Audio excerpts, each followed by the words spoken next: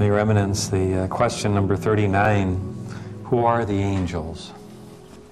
The angels are complete persons created by God.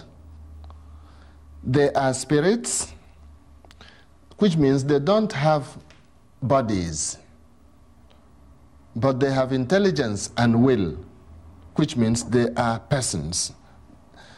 They know and they love. They are far superior to human beings.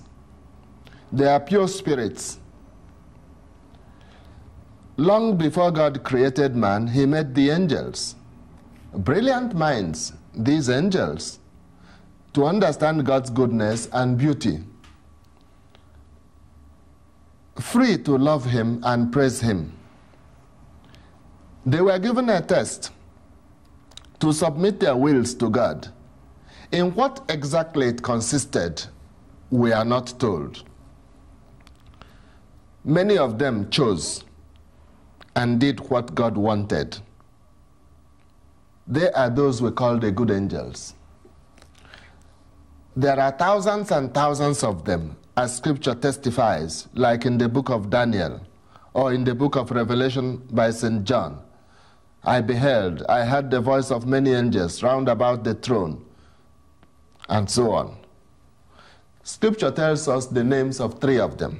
The angel Gabriel, the one who brought the big news to the Blessed Virgin Mary, that the Son of God would become a human being in Mary, his mother. Raphael, the archangel, the one who accompanied Tobias on that journey and helped the young Tobias to get the medicine to heal the elder Tobias.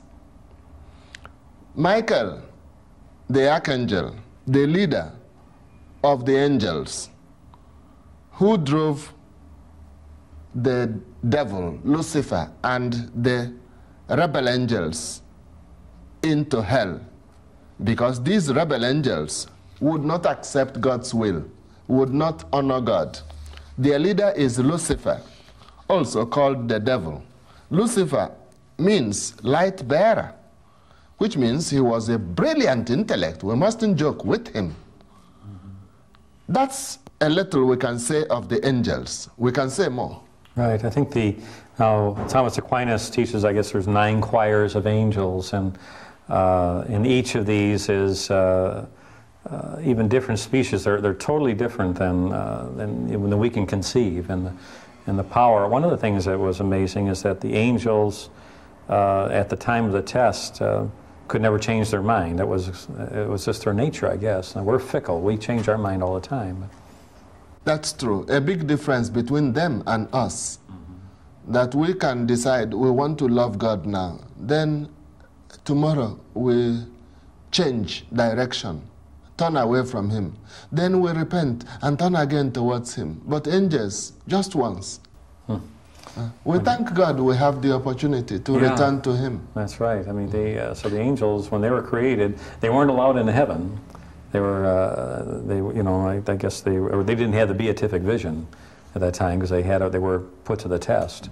Obviously, they were not in heaven because nobody goes into heaven and then gets out again. Right. You just never leave. So when you think of it, they only had one chance, and we have these chances over and over again. So God is merciful, and I really believe that, you know, it's what does Augustine say? Beautiful fall. That because of the fall of Adam, we have the opportunity to gain merit and to even be higher than the angels. And I don't know, it's traditionally said that you know, we would be on the thrones of the fallen angels that some of the fathers of the church write. You know.